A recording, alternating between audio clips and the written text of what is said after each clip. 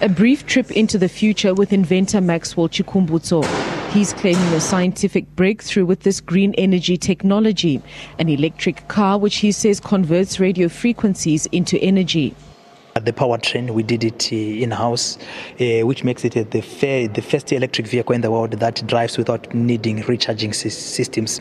On the greener power off-grid machine, it's very unique. For the first time, energy is being generated using a radio frequency and without moving paths. Chikumbutso is not the typical scientist. He dropped out of school aged 14 and says he's developed his blueprints through research and visions from God. A showroom in Harare showcases his prototypes. A helicopter that operates using any one of the 5 fuels, including paraffin, a drone and a household transformer that he says can multiply power 100-fold. But he says breaking his disruptive technology into the world has not been easy. He's failed to patent his work.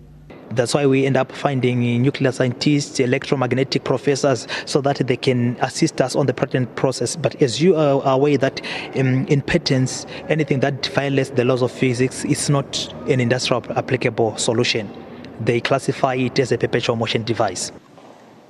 Luis Kupenala, a South African-based Angolan businessman, has poured millions into the project, but now believes it's time to commercialize. He says the Angolan government and a Brazil private energy player have signed up to buy some of their products, but that other investors don't generally believe anything credible can come out of Africa. We just sell from our skin color. We don't believe on ourselves.